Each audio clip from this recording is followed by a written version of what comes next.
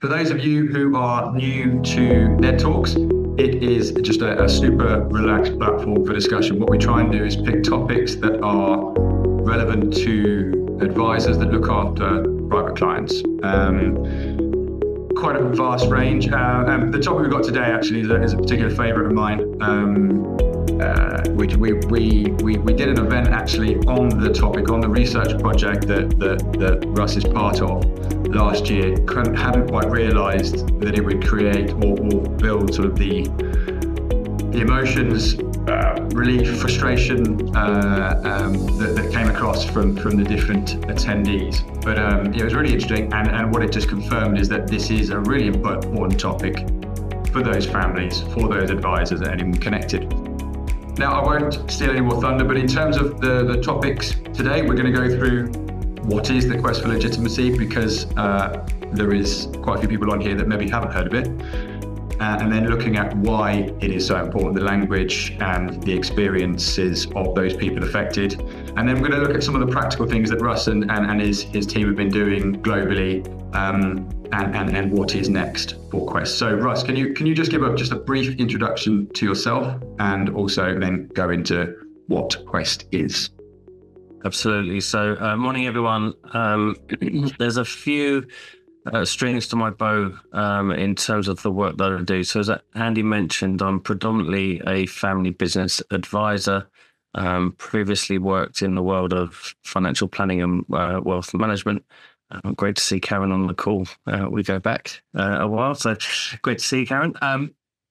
I moved into the world of family business advising about 8 years ago, and part of that transition involved me launching a podcast, which is imaginatively titled The Family Business Podcast. And through that, I got introduced to a psychologist based in Chicago by the name of Dr. Jamie Weiner. He needed somebody, this was pre-pandemic, he needed somebody who had the technical ability to press record on Zoom. And because it was still relatively new at that time, I was able to use that unique skill to find myself part of a research team. And the topic of the research was to explore the lived experience of those that grow up in prominent families.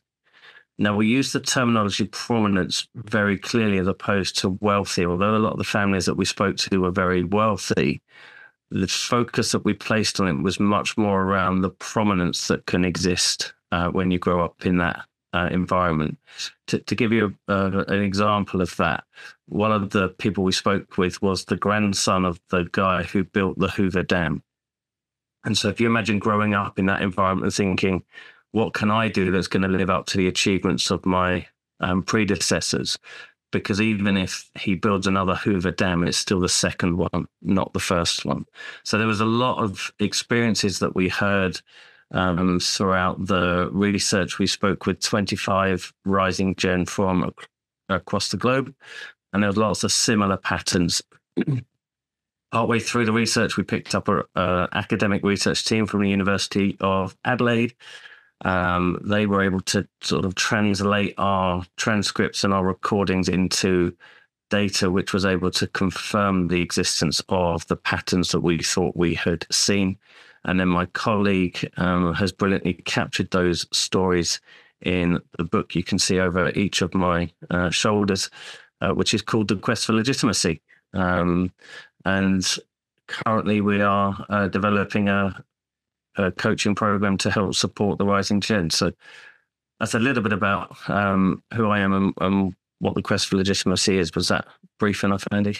Yeah, no, that was great. Thank you.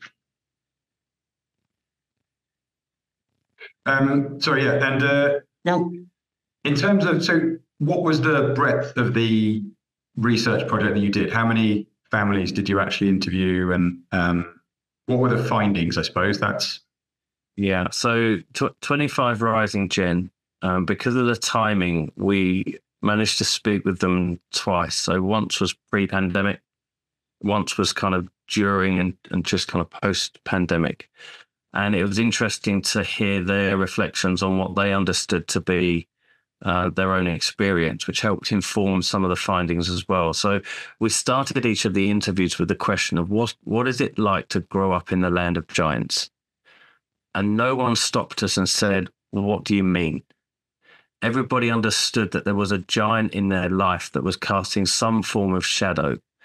Now, we subsequently labeled this in some circumstances the unintentional shadow, because oftentimes the giants don't realize that they're giants in the eyes of others. And so whilst they're casting this shadow, it's not necessarily something that's being deliberately done or deliberately trying to impose expectation onto the rising gen. But as I say, that was one of the common elements, was that there was this shadow being cast by the giants. Thanks. In terms of the findings, one of the key elements, which is part of the challenge we are now trying to solve, is a sense of isolation. So whilst there was common experiences, the rising gen weren't necessarily able to speak to others that were having that same experience. So they felt very isolated, and in particular, in terms of relevance to, say, advisors, is they didn't feel as though that experience was understood by their advisors either. So in terms of the feeling of that isolation, the opportunity to talk to us about what it was that they were going through came as a very welcome tonic and led them to reflect a lot on their lives. And Russ, so just firsthand, when we did the dinner and we spoke and we had people that were those rising gen, or the children, but they were middle-aged,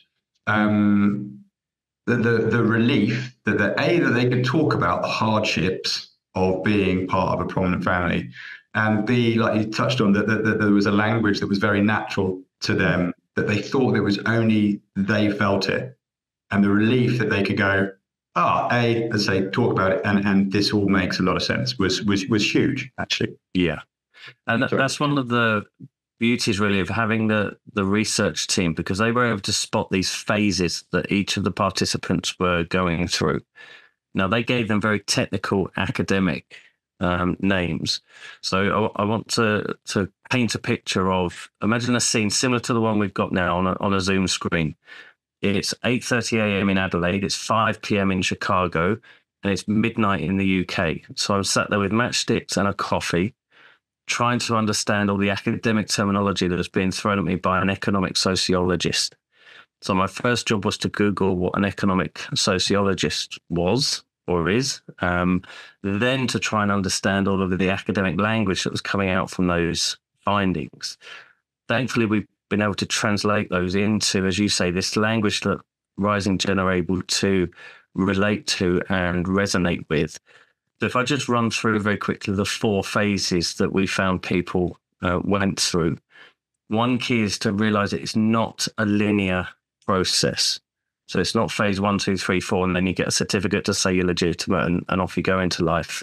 You can be at any one of these phases at any given point in your life. The first one is awareness. So it's an awareness that there is something different about your life to those outside of your kind of immediate circle. Best example we've got of this is one of the participants that we spoke with grew up in a jewelry making and diamond dealing family. And when she was very young, she was taught to add up and count by using the diamonds that her father was able to bring home and pour on the table in front of her. And I don't know about you, but I didn't learn to count by counting diamonds out on the kitchen table. And that was something that was an awareness that came to her after the event. For her growing up in that environment, all very normal. She was 5, 6 years old. She's got no frame of reference outside of that existence. But retrospectively looking back, she was aware of things that were different in her childhood compared to those of her peers. And guys, just to say, these sessions, and it's going to be much easier for us as well. If you have any questions, please pipe up. Hopefully, I recognise a lot of faces, know quite a few of you, so it's a relaxed platform. Please blurt out any questions you have. I'm normally the ones that ask the stupid questions. I'd like a week off. That'd be nice. But yeah, so please, let's try and make this as interactive as possible, and not just my voice asking Russ questions. Agreed. No worries. So first stage is awareness. Next, there's tug of war. So that was this feeling of being pulled between the world you grew up in and the world that existed outside of that.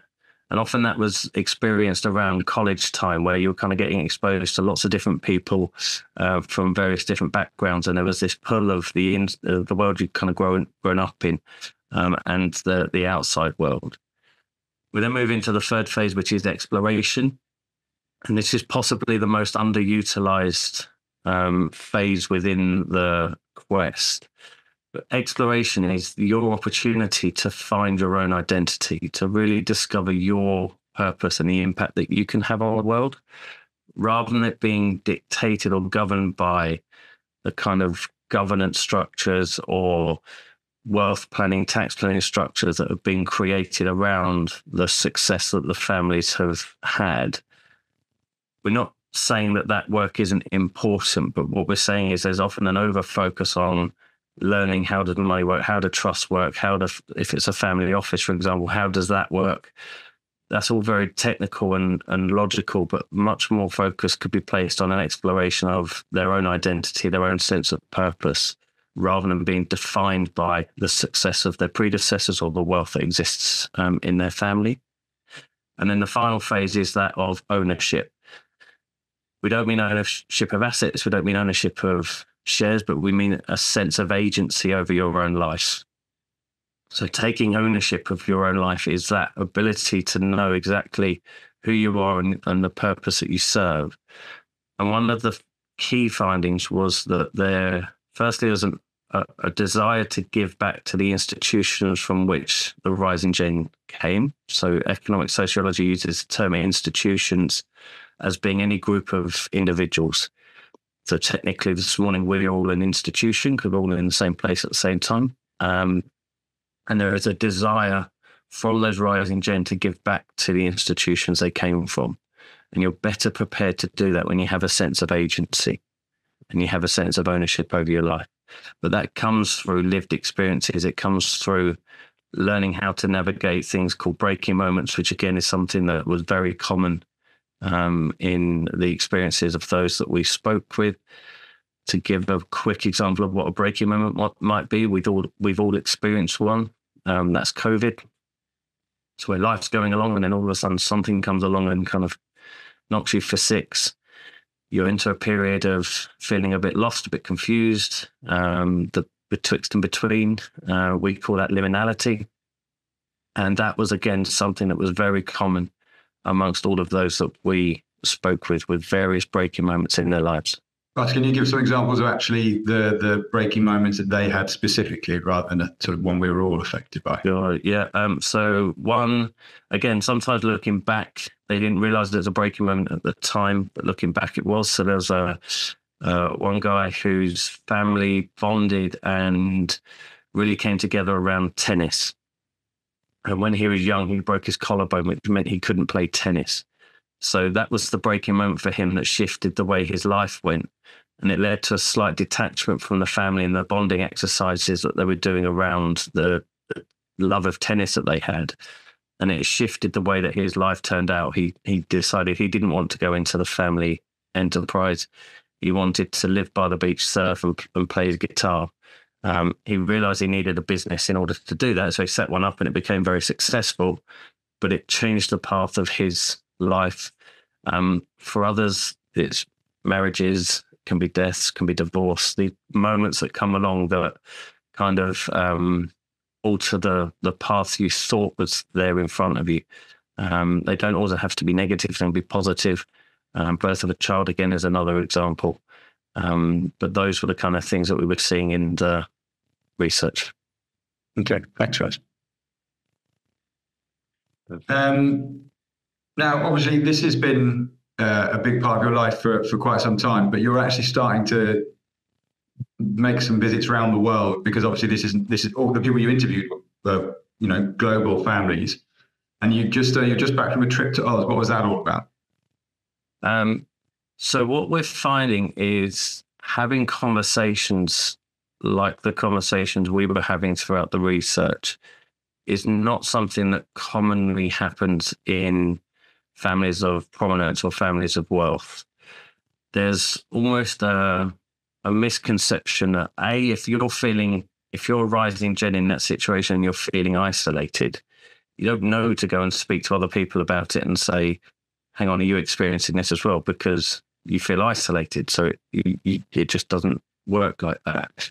Similarly, in terms of advisors to families, they tend to be focused on solving the challenge of how to pass wealth through generations, how to pass enterprises through generations. So that's based, again, very much in the kind of governance frameworks and the tax and financial planning solutions. What we're finding with audiences across the globe is that when you start to talk about this, it opens up a new understanding for your client scenarios, the clients that you're working with. So for clients, it opens up the possibility to really understand their lived experience and how that impacts the advice that's being given. So we did about 2.5 weeks in Australia visiting different conferences. So we did a family business focused conference and we did a family office focused conference. We did a masterclass for each. And that again highlighted to us the importance of having these types of conversations. They're not being had. And that I do a bit of work in the States as well. So in the US, the UK, and in Australia, there's a common theme that this isn't something that's readily being spoken about, which is why we're passionate about spreading the news of the work that we're doing, particularly around the contents of the book, because it's such an important discussion to have with people. And that was very much brought home by our little trip over to Australia. Little trip. Yeah. And in terms of the impact it has on how people can speak to their clients, just by having a little bit of this in their back pocket, can you sort of explain any feedback you've had from people that weren't aware of it, then were aware of it, and they've come back to you and said, how has this impacted their relationship with the client? Yeah, so again, I can kind of lean on my experience as a financial planner, but everything was dictated by a fact find. Here's the questions you need to ask the clients in order to understand their situation. But none of that really delves into how do you feel about the expectations that are on you, either brought on by yourself or implied by the significance of your family, because it will impact their relationship with everything that's in the world around them. So if there is significant wealth and the ambition is to ensure that that wealth is maintained through generations, having that lack of legitimacy will be impacted in the way that that advice is received. So it may leave them feeling, I can't ask questions about this because I don't feel legitimate enough to be able to go, hang on, I don't understand what a trust is, or I don't understand how this structure works. And so deepening the relationship with the client by asking them about their experience, even if it's just going, how was that for you? Or how is it for you growing up in this prominent family or being part of this prominent family? Starts to increase that understanding. That there's also, I think, a bit of an assumption that if there is significant wealth, that there's no issues, there's no challenges. We know that not to be true. The presence of addiction, for example, in wealthy families is more prevalent than otherwise. And so being able to talk about it and to relate to them in a way that presents a language rather than a prejudgment, we think is a really valuable asset for an advisor to have, because it's really trying to understand the lived experience of people rather than making our own assumptions of this must be a doddle living in wealth because everything's sold for you. Yeah, this is it. The first time that we spoke about the topic, I remember thinking this feels like the smallest violin playing type thing, because that's the instant reaction, isn't it? And then actually delve a bit deeper and it's very different. But that was my first reaction, was like, boohoo. And that was a reaction of a lot of the older, the now generation at the dinner. I think one of them even said, dry your eyes. The lady was actually crying. Go and make some more money, which that was the complete disconnect with the two different generations. Yeah, we got a bit told off on that particular part of the dinner, but I think the important part of that is that none of this suggests there shouldn't be the creation of more wealth. We're not saying that growing up with wealth is a terrible experience. What we're saying is it comes with a unique set of challenges that if we can help people to navigate, more people are going to be able to live fulfilled lives. And that for me is the impact that we can have is the ability to help people live more fulfilled lives. And by understanding their lived experience and having empathy with that and using the language that we've created through this project, it offers an opportunity to deepen those relationships with clients. Particularly when we look at again, it's a possibly overused statistic on how many next gen leave their parents' advisors because they feel like they're their parents' advisors and they're being judged by, well, your parents wouldn't want you to do this. So by creating that relationship early on and understanding and having empathy for the experience that they're having helps to deepen that relationship as well. And that was something that was very key in the feedback we got from participants. Is generally speaking, they feel spoken at by advisors, not spoken with. And I think that there's loads of really great advisors that do this. So I'm not saying everyone's the same, but in terms of the feedback we received directly on that kind of topic is to be interested in us, not what you think mum and dad would want us to do. Help us to understand what it is we need to do as well. And also, not everyone is badly affected. As we found, you have families that are very close and they don't seem to have the issues, and then you have the ones at the other end of the scale. So it's not, but I imagine everyone has an element of it. There's it's just it has quite a negative outcome. Others, it's virtually non-existent. Yeah, absolutely. It's not an inherently negative experience. We've got great examples of people who have really found and understood their purpose, but the way they've got there could have been more efficient had they been made aware of these kind of the language and the phases of the quest and how important it is to understand ourselves. That would have made it more efficient. And again, that's what people have been saying to us is we wish we knew this existed when we were going through it because it would have made it easier for us to navigate.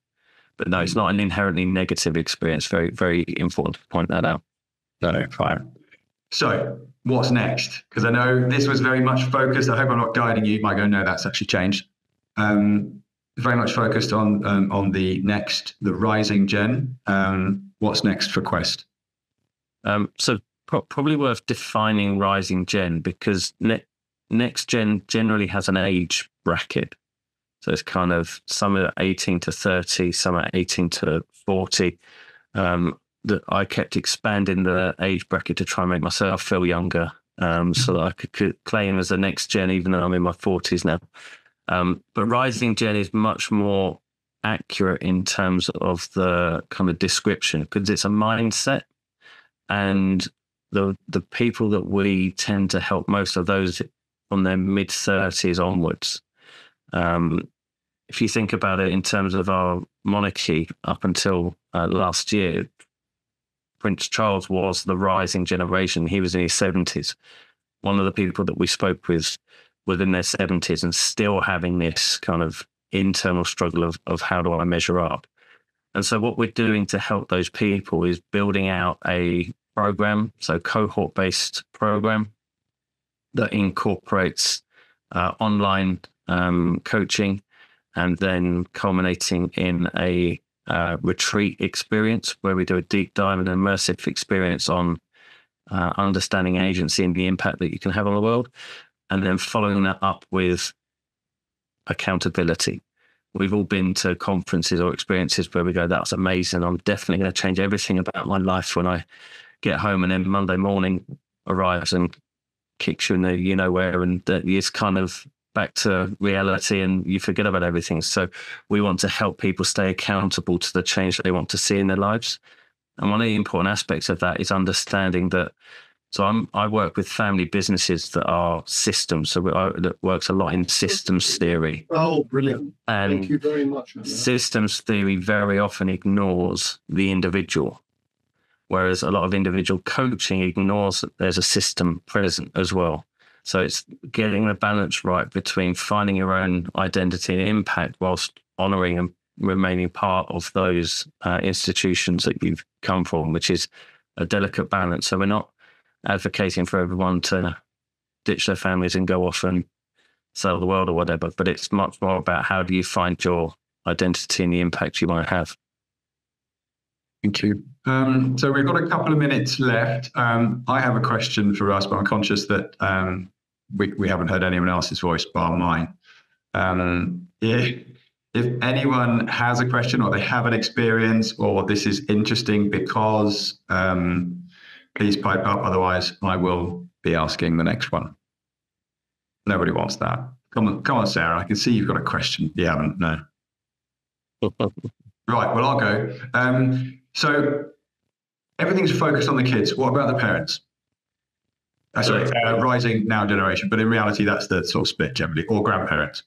Yeah, so one of the themes of the keynote we gave in Australia was around how do you build a bridge between generations through the lens of legitimacy. And if you think of the founders or the giants that you will know in your own lives, they have all been on their own quest for legitimacy. They have all been in a position where they've made and learned from their mistakes. And that's how they build the grit and resilience to persevere and become a giant. So understanding that and humanizing their experience rather than, say, the rising gem, placing them on a pedestal, means that you're better able to navigate your own experience because you understand that there's been mistakes made by everyone. Nobody's gone through life with a manual of how to do it. And we're all kind of making it up as we go along every day. And the giants are just further ahead in that process. So what we're encouraging is more conversation and storytelling between generations of those difficult experiences, of those times where things were really tough and you couldn't see a way through, but have now gone through that, sharing that with the next generation or rising generation to help humanize their experience is a great way for them to learn. Because again, if you imagine wealth's been created and there's been all this stuff created around it to protect it, that's normally to stop the rising gem from making any mistakes.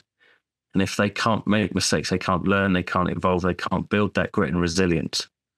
So that storytelling and the humanization of that experience between the now and the rising generation is really important.